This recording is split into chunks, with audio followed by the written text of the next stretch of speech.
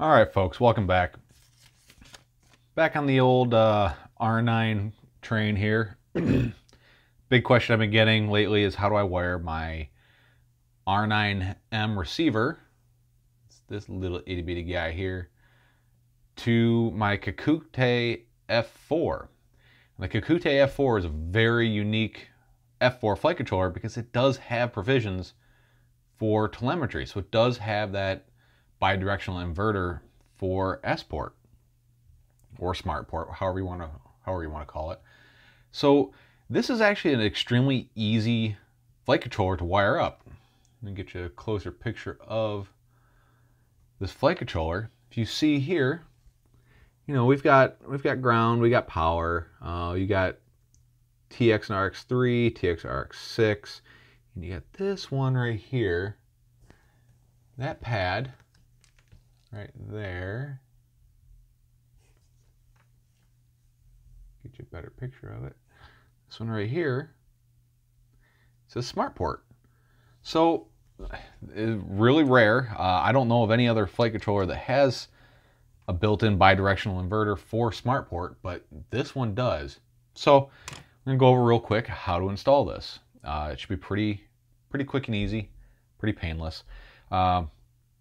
So as far as the receiver goes, I'm going to wire this up for standard S-bus and S-port, because if you can get it to work for S-bus and S-port, then F-port is extremely easy to do after that.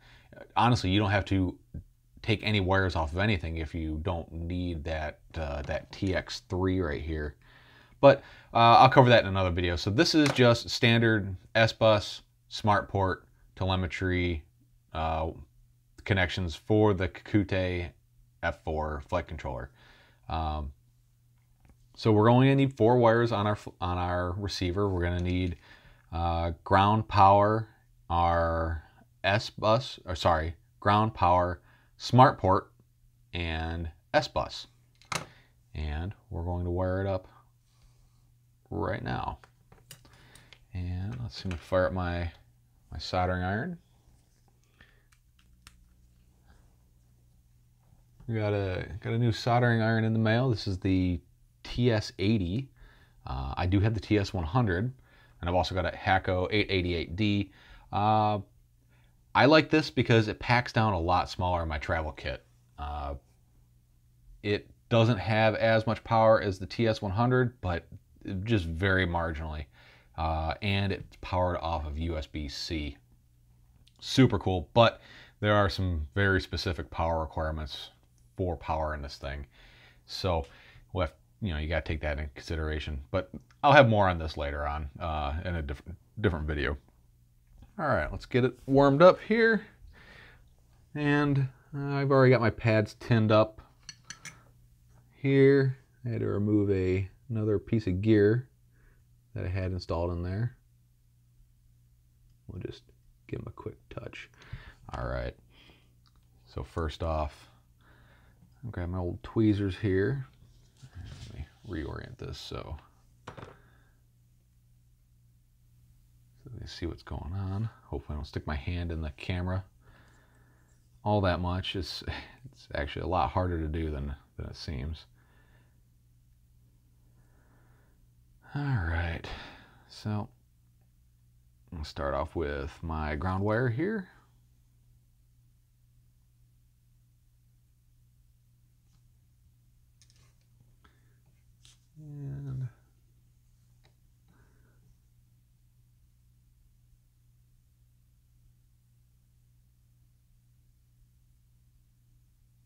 And my ground connection.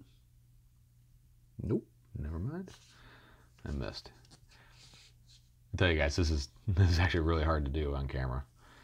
All right, without getting my big fat hands in there.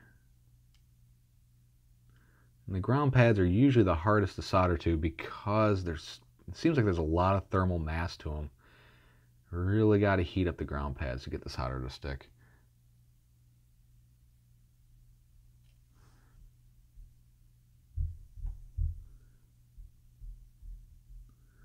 Oh, might help if I turn up my iron a little bit. All right, here we go.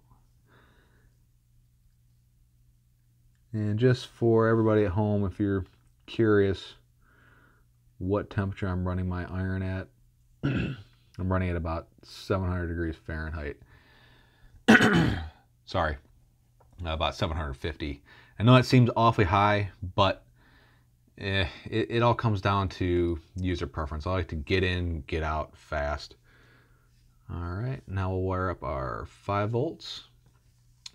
And I'm being very specific about how I wire up my 5 volts because this is not powered off of USB, because I want to be able to flash firmware without disconnecting the whole mess.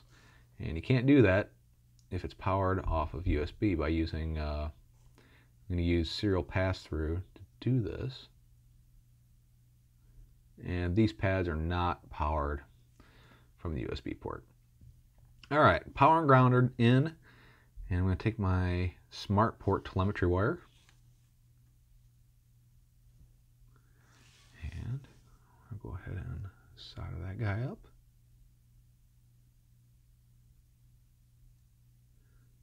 There we go. See, this is why I prefer a really hot iron, is I really want to just get in and out real fast. Still creates just the same quality solder job, but I'm not dumping so much heat into the board. And let's see, we're going to go to RX3. So it's a receive on UART3. In and out. Boom. All right, give these all a little tug just to make sure they're in there. And they are. And as always, like I say every time I do a soldering video, or video where I'm soldering, put a bunch of solder on your tip and then shut the iron off. Don't clean it. Leave that blob of solder on there just like so. And what that'll do is that'll help keep the tip of your iron from oxidizing while it's sitting there in storage. Okay. So that's it for our connections. Real simple. Go ahead and turn this guy around.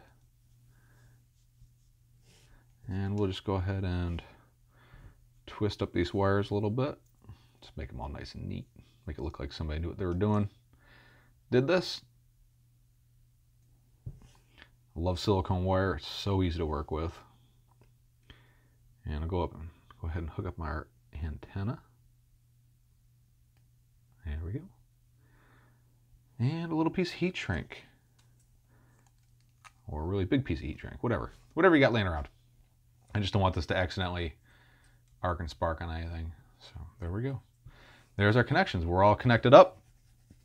Next, we'll move over to Betaflight, and I'll show you how to configure it in Betaflight.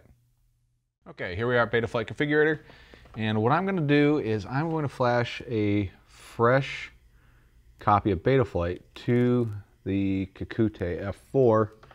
That way we're all on the same page when we start off doing this. Okay, so I put my board in the DFU mode, and I'm going to choose Kakute F4.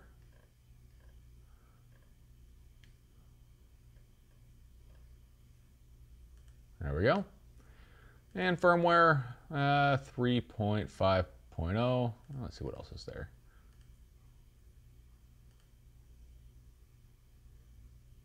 All right, 3.5.0. Full chip erase, and we're gonna load our firmware, and we're gonna flash it.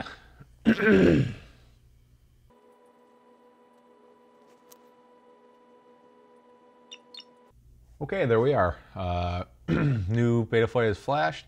And sorry, bear with me if I keep clearing my throat. I've been fighting a cold for the last couple of days. So I'll try to keep that to a minimum, but hey, it's gonna happen. All right, so the next thing I'm gonna do is I'm going to disconnect my flight controller from Betaflight, and I'm gonna go ahead and bind my receiver with my Tyrannus. I'm not gonna show you how to do this.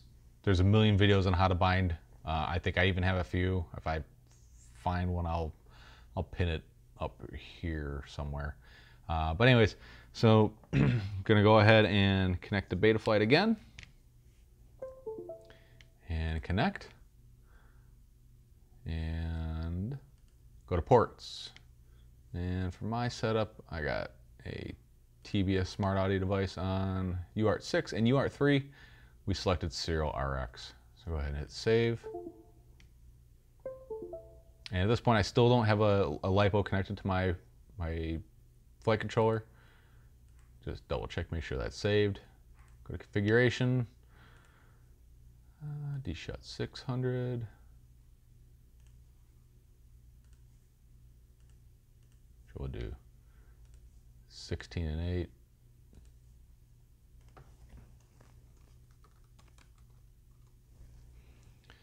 Do that. Accelerometer, don't need that. Make sure we're on serial-based receiver. And make sure we are selected to S-Bus. Telemetry is enabled. And OSD, anti-gravity, dynamic filter, and I always use air mode. And save.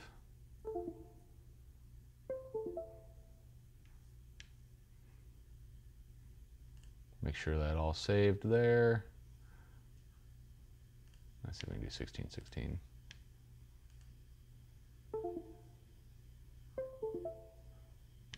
Okay, I can live with 40%.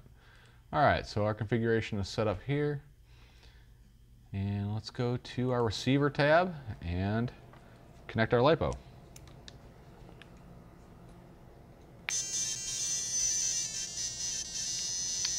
And as you can see, we do have RC commands coming in.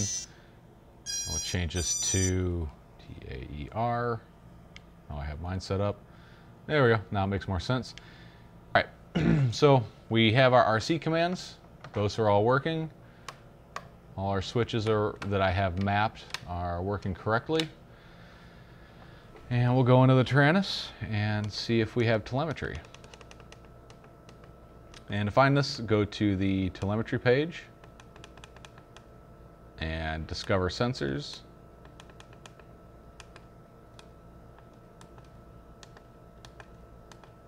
And there we go. I have all my sensors. So that's it. That's all you have to do for the Kakute F4. It's all pretty much ready to go out of the box. There's no command line, anything that you got to mess with. As long as you are flashing 3.5.0.